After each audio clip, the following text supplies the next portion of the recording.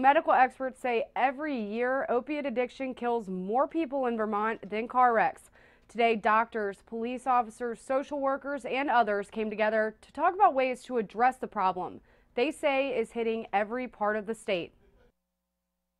Sometimes I say that my doctor was my drug dealer for a long time. For Raina Lowell, her addiction began with a prescription for Vicodin from her primary care doctor. And eventually, like many opiate addicts, I moved on to heroin. It's a story that's all too familiar as opiate addiction has become an epidemic. We currently are in a crisis in Vermont. More than 200 people met in Montpelier Monday for a conference on community solutions to opiate issues. Stephen Leffler, the chief medical officer at UVM Medical Center, identified 4 challenges facing the state: treatment, stigma and judgment, enforcement, and prevention. We currently know we have 6,000 people in treatment right now, and I've seen estimates that there may be as many as 6,000 more people who actively need treatment for opiate addiction. Leffler says right now there's not enough options to treat everyone that needs it, but the state is working to address the problem.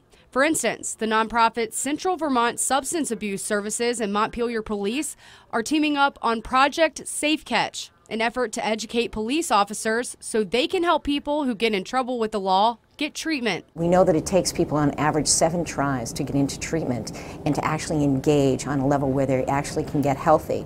Well, maybe the police officer is the first person who says, have you thought about treatment? The Vermont Health Department says every area of the state has work going on.